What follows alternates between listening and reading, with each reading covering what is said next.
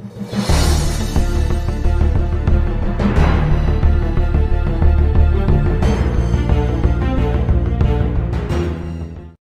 afternoon. Happy Savage Wednesday, Keepers of the Cash. NCBD, new comic book day. I hope this week finds you well. I hope you've had a great week up until this point, and I hope when you went to the comic shop, you were treated with lots of great books to read, and a fun week for me. And we're not going to keep you too long. We're going to get right through the books. I'm going to slow down my talk because apparently words are a bit of a challenge for me today.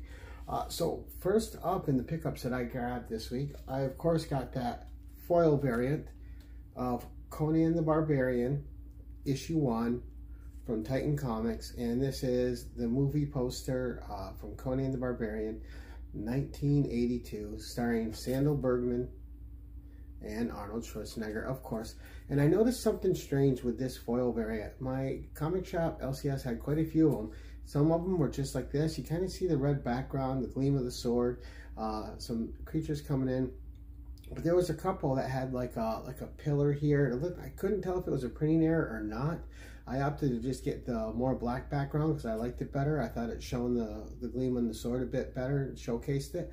But if you guys saw other ones like that and know why they're different, let me know. I've never seen a foil variant have a different look to it, so I was kind of curious.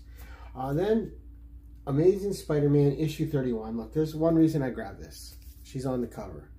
And I might go back and grab the Black Cat cover because it's a Greg Land cover and I'm a Black Cat guy and she's in here as well. But in this issue, all you Spider-Woman fans, I'm looking at you, Ben Parker, Digger Jim, all right, all my Spider-Woman buddies. In this issue, there's a Spider-Woman story and something happens to her baby, Jerry, and it leads into a brand new Spider-Woman #1. So if you are a Spider-Woman fan, you do not want to miss this issue. Unfortunately, Marvel and DC are following the trend that every 25 issues, there has to be a $10 book. So I don't know why, but here we go. Definitely worth it. The Spider-Woman art in this is amazing. It's the story I liked. It's the only story I read. I got to be fair. I didn't read the other ones yet. But that's me. I bought it for Spider-Woman. Next up, Cindy Moon is Silk. Issue #4 with the John Romita corner box. And one more issue to go, and I'll be reading this. I like the first 2 Silk series quite a bit. Can't wait for this 5-issue one to finish up. I like the covers. Now, this cover is a bit... It's good, but it's a bit of a letdown from the last 2 covers, which looked like pirate movie poster homages, which I thought were absolutely gorgeous. This one is still good, but I like the other ones better. Another title I'm really hot on right now, Captain Marvel, Dark Tempest. You guys know how much that I like the Carol Danvers character. You guys have heard me talk about it for 2 years, or probably 3 years, was that run that Kelly Thompson just finished, how good it was. Great cover here, but also had to pick up, and this is my favorite costume from her ever. Captain Marvel, Dark Tempest, and this is the George Perez cover.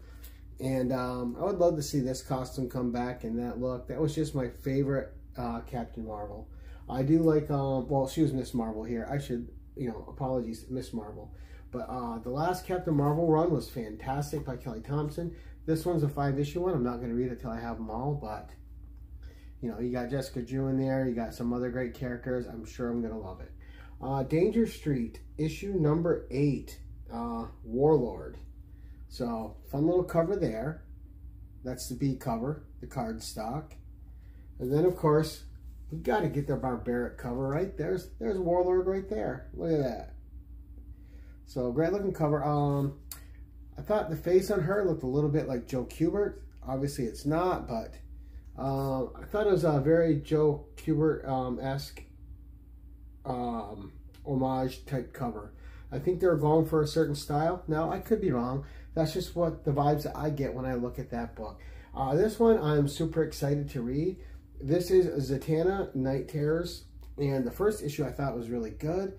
Can't wait to read this. This is issue 2 of 2. Great cover there. They did have a cover of this I didn't like, so I didn't pick it up. And I also grabbed this cover here, which I thought was fun. Not fantastic, but fun. And then we picked up Queens of the Lost World, giving this another shot. First issue I thought was okay, not great. We're going to see what happens with issue #2. Son Julian there.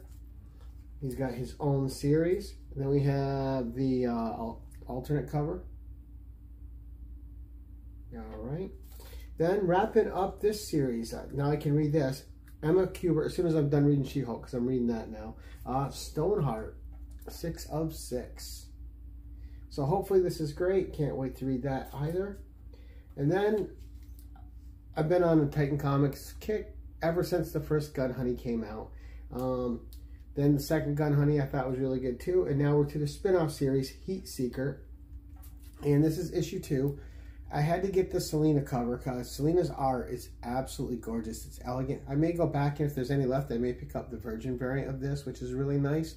But they only had a couple, so it's probably gone by now, but it's okay. This is just a dynamite cover. Absolutely gorgeous. And then, of course, you guys always hear me telling you guys should be picking these up, especially if you like old horror, the Bronze Age horror. This is the Vampires Carmilla, and very much the same style as all those old horror books. It's a bunch of horror short stories in here in black and white form.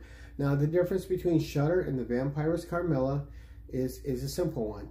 This one is femme fatale horror stories. The other one's regular horror stories.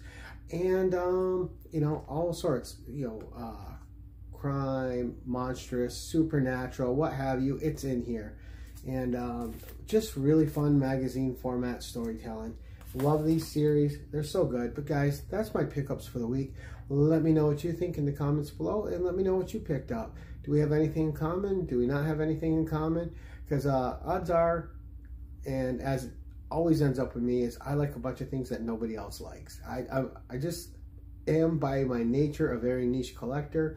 I think some of these titles are mainstream. They're just not mainstream for anyone that I know, but it is what it is. I like what I like, and never apologize for enjoying what you enjoy. But that's it for today, guys. Thank you for watching, and until next time, keep it casual.